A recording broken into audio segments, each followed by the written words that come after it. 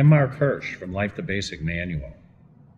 I'm going to talk to you today a little bit about the criminal justice system in the United States. I know a little bit about this, as I was a criminal defense attorney for over 15 years. The United States has the highest per capita incarceration rate of any place in the world. When I first got out of law school and came down to the courthouse, I was amazed at what a busy place it was. I guess I expected it to be quiet and somber and very law-like, but it was like Grand Central Station, people coming and going in and out of the courtrooms. It was something to watch. And then, of course, there were the in custodies. Those were the criminal defendants that couldn't afford to make bail. They came down the hall, all chained together, ankles and wrists chained, led by deputies in their orange jumpsuits, right down the middle of the hall. And if you tried to talk to them, the deputies would shoo you away and take them into the back. When I went into the courtroom itself, it was a little different. It was quieter. After all, the judge was on the bench. You don't want to disturb the wheels of justice while they're turning, but there were still so many people there. Lines of criminal defense attorneys waiting for their cases to be called. Several, if not more, prosecutors at the other table, waiting for their cases.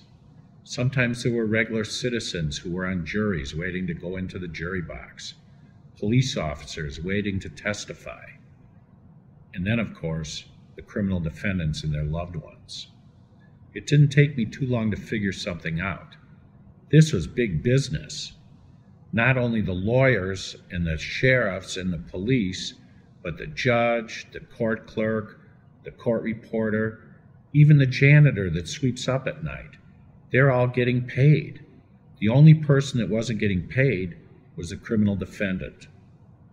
Cars need gas to go. Sailboats need wind. The criminal justice system, it needs defendants. Without defendants, it's not going anywhere. The criminal defendant is to the justice system like cornflakes are to Kellogg's. It's the raw materials that supply the fuel for the system to keep going and for everyone in it to get paid. I had to ask myself a question. Is this being done fairly? Were decisions being made properly? Did all these people really belong here? I would find out more about this as time went by. What I'd like to tell you is that everything was perfect, but I think it was a mixed bag. Some people that seemed to have done horrible things got off with very little consequences.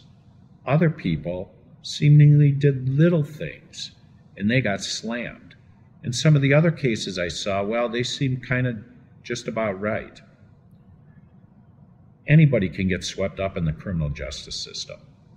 In my career as an attorney, I had some very good people and some very bad people.